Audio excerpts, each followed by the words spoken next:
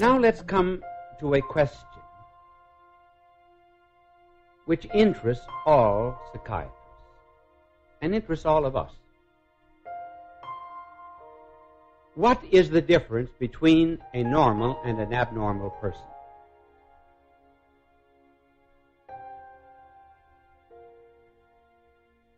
The difference is this. A normal person always works toward a goal or a purpose. The abnormal person looks for escape mechanisms, excuses, rationalizations in order to avoid discovering the meaning and purpose of life. That is the difference. The normal person sets for himself a target. For example, in this life, a young man might want to be a doctor or a lawyer. But beyond that, there's something else. Suppose you ask, what do you want to do after you become a doctor? Well, I want to marry, and then raise children, and then be happy, and then make money, give money to my children, and then there comes the last, and then. The normal person knows what that and then is. The abnormal person, however, is locked up within the barrel of his own ego. He's like an egg. He's never been hatched. He refuses to submit himself to a certain amount of divine incubation in order to arrive at a different life than he has. Now, what are some of the escapes of the abnormal person? Because that's the way he spends his time. If he wants to go, for example, from New York to Washington, he isn't concerned about Washington. He's concerned about giving excuses why he doesn't go to Washington. Now, just to mention a few of these escape mechanisms of the abnormal person.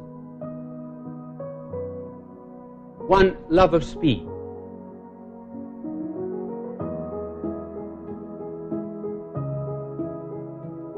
I believe that an excessive love of speed, or should I say, a love of excessive speed, is due to a want of a goal or purpose in life. So they do not know where they're going, but they certainly are on their way. And there may even be an unconscious or half-conscious desire to end life because it is without purpose. Another escape would be sex, throwing oneself into business in an abnormal kind of way in order to have the intensity of an experience atone for a want of goal or purpose.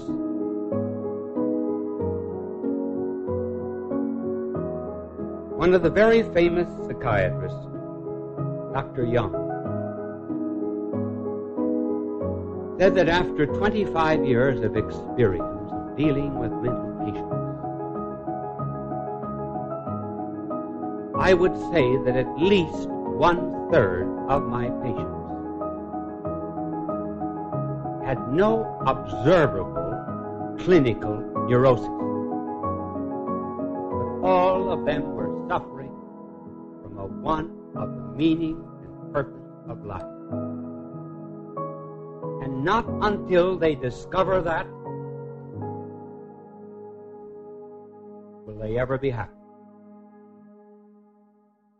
In other words, the vast majority of people today are suffering from what might be called an existential neurosis. the anxiety and the problem of living. The answering of the question, what is it all about? Where do I go from here?